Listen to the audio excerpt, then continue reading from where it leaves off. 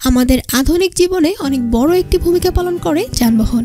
আর এই যানবাহন জ্বালাতে ব্যবহার করা হয় প্রচুর পরিমাণে তেল এবং গ্যাস, যা আমাদের পরিবেশের জন্য হুমকি স্বরূপ। আর এই সমস্যার সমাধান নিয়ে আবিষ্কার হচ্ছে এমন একটি গাড়ি যা কিনা চলবে তেল এবং গ্যাসের পরিবর্তে পানি দিয়ে। বিষয়টি অদ্ভুত মনে হলেও গাড়ি নির্মাতারা মনে করেন এটি আমাদের পরিবেশ এবং অর্থ বাঁচাতে ব্যাপক সাহায্য করবে।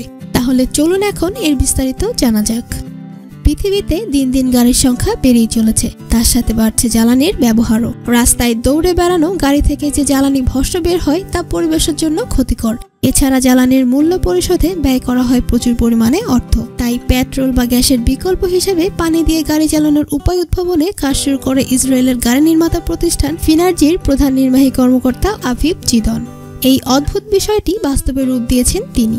অ্যালুমিনিয়াম এয়ার এবং জিঙ্ক এয়ার ব্যাটারিতে চলবে এই গাড়িটি। ব্যাটারিগুলো বাতাস থেকে অক্সিজেন নিতে পারে আর ধাতুগুলির সঙ্গে বিক্রিয়া করে শক্তি উৎপন্ন করে।